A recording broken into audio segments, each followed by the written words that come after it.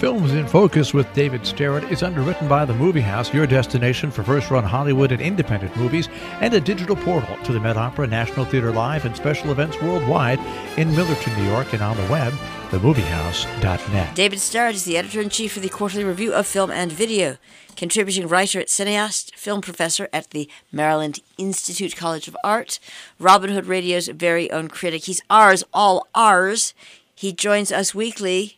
The films are not. The films are the Academy Awards for 2020. His favorite topic. Hi, David. Hi, Joe. How you doing this week? Fantastic. He's gone all awardy on us. I'm glad to hear. Well, this is the thing. I always gripe and complain and say, I think the Academy Awards are silly because I truly do think they are.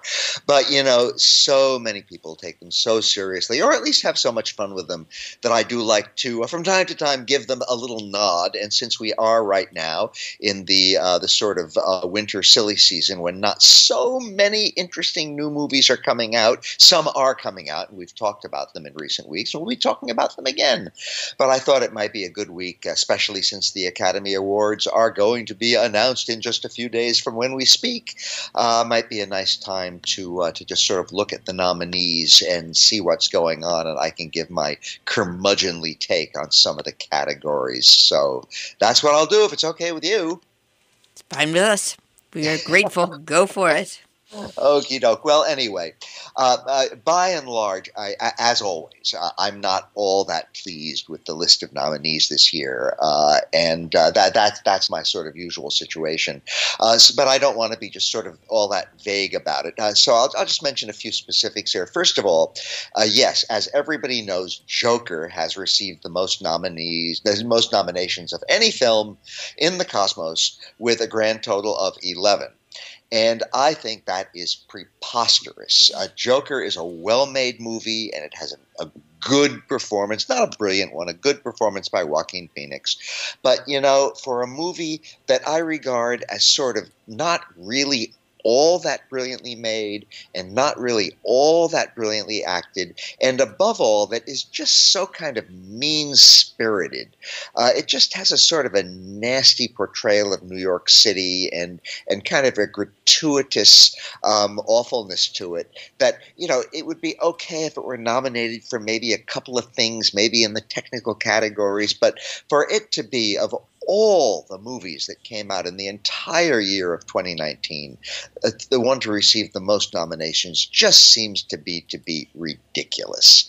Now, other movies that came in second with 10 nominations apiece are a somewhat more respectable duo, the Irishman particularly. Now, I do not think that The Irishman is one of Martin Scorsese's very best movies. Martin Scorsese, I've been saying this for so many years, is the greatest living American filmmaker. He still is. The Irishman is quite an amazing accomplishment in some ways. It has some really excellent performances in it, and I kind of respect the deliberately plodding way in which it unfolds its story over 3.5 hours.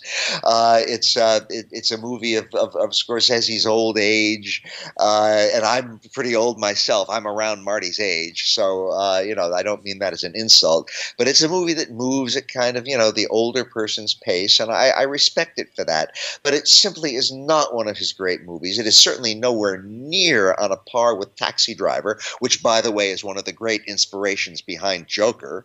It is not even as interesting an achievement as King of Comedy, another Scorsese movie that was a big inspiration behind Joker.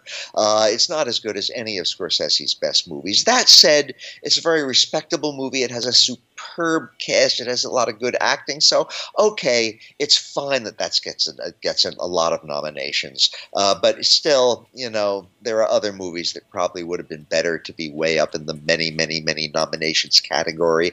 And then turning to Quentin Tarantino's movie, Once Upon a Time in Hollywood, which is the other movie with 10 nominations. It has a lot of technical merit to it, but it just boils down to being another one of Tarantino's revenge fantasies. He makes these revenge fantasies now. Sometimes he gets revenge on the Nazis and Adolf Hitler, or he gets revenge on the whole system of slavery and that horrific episode of America's history. This time he's getting revenge against the Manson family, but it just boils down to that again. Like The Irishman, like a number of other movies, it goes on way, way longer than it really should, and it just, aside from a very likable performance by Brad Pitt, it just doesn't have that many conspicuous merits. So I'm just going to recap here. It's preposterous that a movie as mediocre as Joker should, it rhymes, a movie as mediocre as Joker should have the most nominations of any movie, and it's ridiculous that a film like Once Upon a Time in Hollywood should have the next most nominations. It's okay for The Irishman to have all these nominations, but still, it seems lopsided. And then we get to other movies that have multiple nominations. Parasite, I got to spend a little bit of time on. Parasite, the very, very fine South Korean movie from Bong Joon-ho. It has been honored as best film of the year or one of the year's 10 best films by so many critics and so many organizations that the parade of acclamation for this movie has really gotten boring. It's a very, very good movie. I put it on my 10 best list, but not at the top. And again, so anyway, it very well may win. I think it would be great if it won. I always think it's good when a movie with subtitles wins Best Picture. Actually, I don't think it's going to win.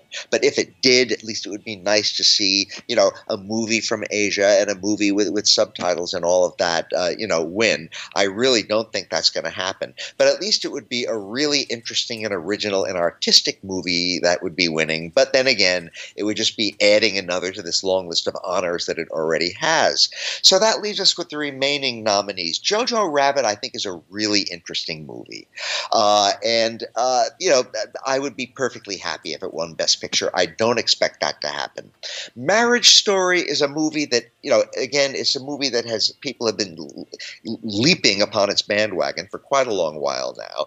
It's a very well acted movie. I think that both Adam Driver and Scarlett Johansson are getting overexposed. They just appear to be in so, especially Adam Driver, they appear to be in so much these days that I think audiences are going to get tired of them if they don't start maybe being a little bit more selective about the projects they accept. And again, it's lovely to see these energetic young performers doing so much work and using that energy in such productive ways. The thing about Marriage Story, I think that in certain ways it's sort of facile. It sort of makes cheap jokes and easy punchlines and little punctuations at the ends of scenes that I found a little bit gimmicky and that sort of thing. So I really don't think that it's quite worthy of Best Picture of the Year honors. I do know very, very much that the director of that movie, the writer-director, has gotten, there's a sort of a cult who kind of Noah Baumbach. They sort of worship everything that he does. And I think that's a bit overdone these days. It would not be a not respectable winner. But, the final movie, Little Women, Greta Gerwig directed that. She, again, has a cult for whom she can do no wrong, and I think her first movie, Lady Bird, was very overpraised by the Greta Gerwig cult. Little Women is a very solid accomplishment with a true ensemble cast, a lot of good performances, and it is just a splendid example of totally classical filmmaking. It's filmmaking in the old Hollywood style. It's exactly the sort of movie, with a few changes, that one of the great studios would have produced in the years maybe up through the 1950s and before that.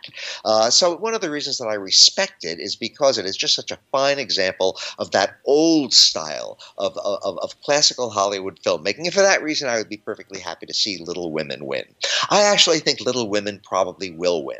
And if it doesn't win, then I think Marriage Story would win. Out of all the nominees for Best Picture, the one that I think really ought to win is probably Parasite, even though, again, I think it's been winning too many awards already. That's the one I think deserves to win. I think that probably Little Women or possibly Marriage Story will win. But again, I don't really think that it's all that great a list of nominees. I want to mention now some of the movies of the year that I think should have been nominated for Best Picture, because I think that they are much better. And some of these are movies that most audiences have never heard of. And this is one of the problems with the Oscars, is that they are honoring the movies that have already been all over the place. They are not calling our attention to movies that maybe we would have missed because they're just not the kinds of films that get the gigantic releases with the gigantic ads in the paper. So let me mention a few of those movies. I'm going to mention Sword of Trust.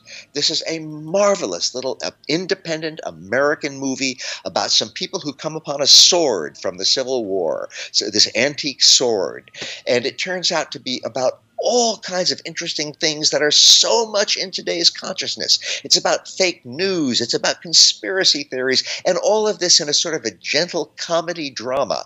A little movie, a deliberately little movie made on a small budget without a big spectacular cast, and it is such an interesting movie that is so terrific to think about. Why wasn't that nominated for Best Picture? Because most people have never even heard of it. It didn't get the big Hollywood push when it opened, and so it's not getting the big Hollywood push now in the Academy Awards race. I'm going to mention A Hidden Life, the movie by Terrence Malick that opened during this past year. Terrence Malick is a true philosopher of film. He was about to become a philosopher when he suddenly changed courses in his earlier career and decided to become a filmmaker. He is a terrific movie maker. He is somewhat controversial because some people consider his movies to be pretentious. Yeah, you can accuse A Hidden Life of that, by the way. It's still around, and I hope people seek it out. It's about a man who refuses to fight when he is conscripted into the Nazi army during World War II. And it is about his conscience and about his sticking to his conscience no matter what the consequences for him. It's a marvelous movie, and among other things, it is about as visually gorgeous a film and audio visually gorgeous. The soundtrack is magnificent as well. As gorgeous a film as you're going to see in a very, very long time. Certainly the most gorgeous movie, just in terms of sheer physical beauty, to open in 2019. And so, I think that would have been a terrific nominee and even winner for Best Picture. Speaking of gorgeousness, the great French filmmaker Jean-Luc Godard came out with another film this year. The guy is going into his 90s and still making astoundingly great films in his movie The Image Book. Now, it's totally avant-garde. It's totally unconventional. It doesn't even try to tell a story. That's not what it's there for. It's there to combine images from the whole history of film into a sort of a seamless, magnificent, poetic pattern. But boy, what a movie by one of the great, great, great filmmakers of all time. And it would have been nice to see that thing get nominated for something here or there. So a little bit more conventional now. How about The Laundromat, a terrific Steven Soderbergh movie about machinations in the financial world, not nominated for Best Picture. Uncut Gems, the terrific movie by Josh Safdie and Benny Safdie, with a terrific performance by Adam Sandler. There would have been one. In the international category, how about Bai Gan's Chinese movie, Long Day's Journey into Night? An amazing, amazing achievement. Again, I'm not expecting to see any of these things get recognized for much of anything. And of course, they're not even in the running for things. So it's just too bad. Turning to a couple of the other categories, I'll just give some of my favorites. The Two Popes has done very well in the acting category, and I think that both of its main actors, Jonathan Pryce and Anthony Hopkins, are more than deserving of major honors, and I would be really, really happy to see them. They're both nominated, interestingly, for Jonathan Pryce is nominated for Best Actor, and Anthony Hopkins is nominated for Best Supporting Actor. They're actually co-equal roles, and I think it's an arbitrary division. But I would be very, very happy to see either one of them win the actor awards. Although, the acting in The Irishman is really, really terrific. Turning to the female side of the equation, I really do expect that Saoirse Ronan might win for Little Women, and that would be good. Cynthia Erivo is a big contender for Harriet, largely because of the terrible, terrible scandal of the way African American achievements are not recognized in Hollywood at all, and that includes at Oscar time. I think Harriet is a very, very disappointing movie. I do not think she gives a distinguished performance in it. So just for the sake of equality, no, I would still myself vote for Saoirse Ronan over Little Women. But then again, some of the other women are pretty good, at least in the movies they're in. I think Bombshell is a terrible movie, but Charlize Theron is pretty good in it. Judy is an okay movie, and Renee Zellweger is quite good in it. So, they would be okay. And finally, turning to the supporting roles there, Richard Jewell is a movie that's not going to get much in the way of Academy Awards. Clint Eastwood's latest movie, but Kathy Bates is absolutely wonderful in it, and she is my flat-out favorite for the supporting actress role. So anyway, those are a few of my sort of rushed ideas about the race. Yes, I think it would be great if some of the African-American achievements that have managed to sneak onto one list or another would manage to win. But I think that what Hollywood really needs to do is to start being way, way more proactive in promoting actual minority opportunity throughout the year and not trying to make up with it simply with a few token Oscars at the end. So that's my feeling about that situation. Anyway, the Oscars are going to be given out in just a short time, a few days after I speak, and we'll see how it all turns out. Just as long as Joker doesn't win with any kind of a sweep, I won't be too terribly unhappy. So that is my somewhat curmudgeonly story this week, Joe. For which we thank you. May we have the envelope, please? David Sterritt, Films in Focus, the 2020 Academy Awards.